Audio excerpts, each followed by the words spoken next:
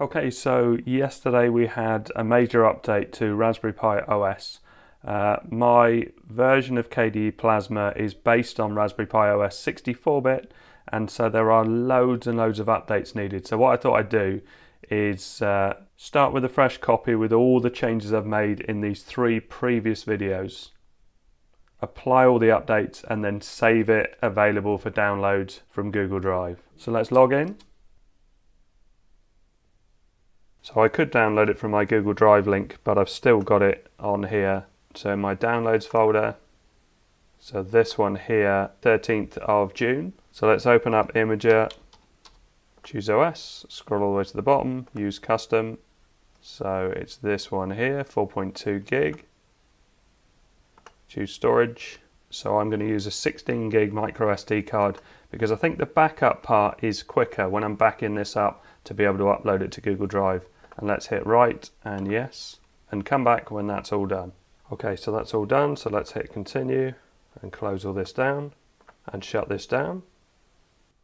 Now I'm using a SD card reader at the moment, and the only reason for that, and I've got my 16 gig card in here, is that I've had a little bit of trouble occasionally with this SD card reader, which is an expander because the SD card slot is at the back where the fan is. But I'm thinking I might do something different with that when I introduce this cooler, because I'm going to put this one in it. So let's unplug the KDE Plasma. This is my main build, this is the one I use all the time, but this is the one I'm going to update and make available on Google Drive. So let's switch off and boot it up for the first time, and it shouldn't take very long.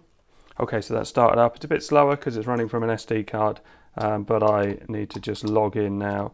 And the password I leave on this, the one I upload, is leepspvideo. So I'm going to do a load of updates on this to make sure it is as up to date as it can be when I upload it to Google Drive and make it available. But one thing I didn't do in the last build was to add a text editor down here. And I really like a text editor. Now you might have noticed in some of my other videos I've got mousepad, but I really don't like the icon on it. And kwrite is on here.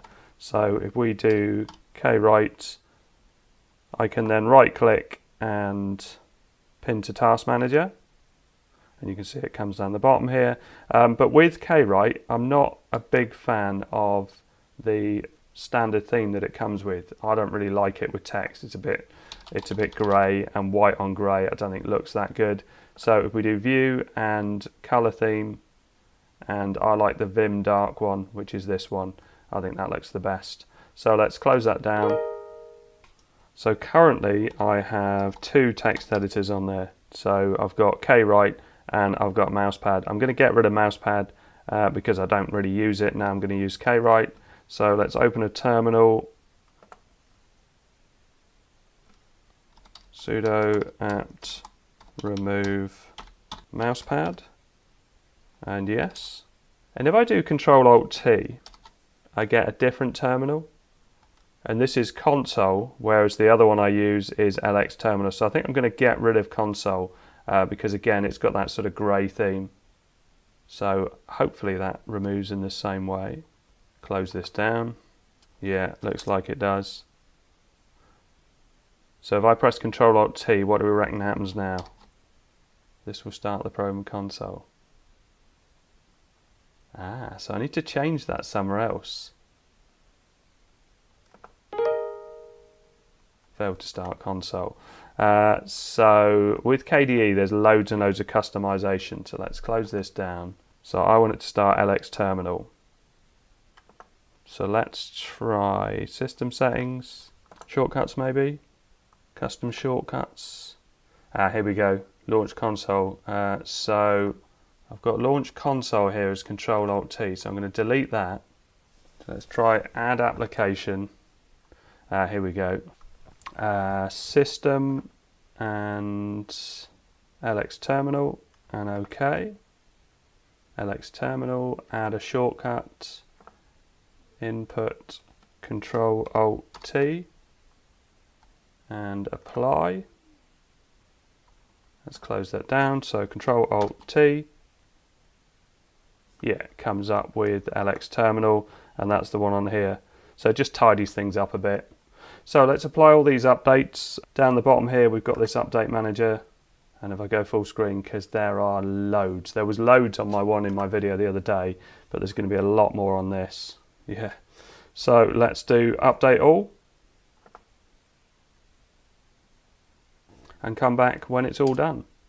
So now we're all up to date. Let's close that down, and I guess I'll do a restart and see if everything looks all right. Yep, I've been playing around with it and everything seems to be working fine. All the window snapping and everything else is working. The network seems to be working. I haven't found any issues at all so far, so I think I'm ready to upload that. So I'm going to shut it all down and reboot in my main KDE and log in. And I haven't updated this one yet, but that doesn't matter for this purposes.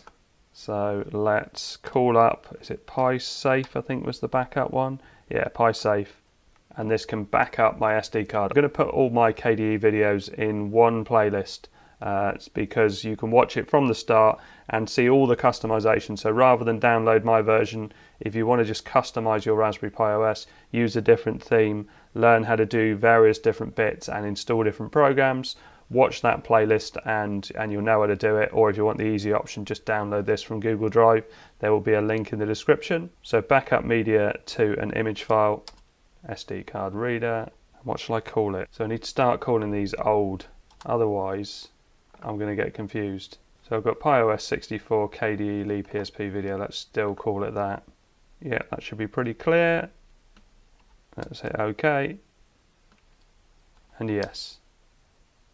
And come back when all that's done. Okay, so that's all done, so it should be in my downloads folder. Let's just double check that that's there. Downloads, and here it is. PiOS KDE leepspvideo on the 8th of September. So how big is that? 4.5 gig. So I'll upload that to Google Drive, and as I said before, the link will be in the description. But also if you want to know more about it, look out for that playlist where I've put all the KDE videos together. Okay, so I hope all this helps. Thanks very much for watching. Please like and subscribe.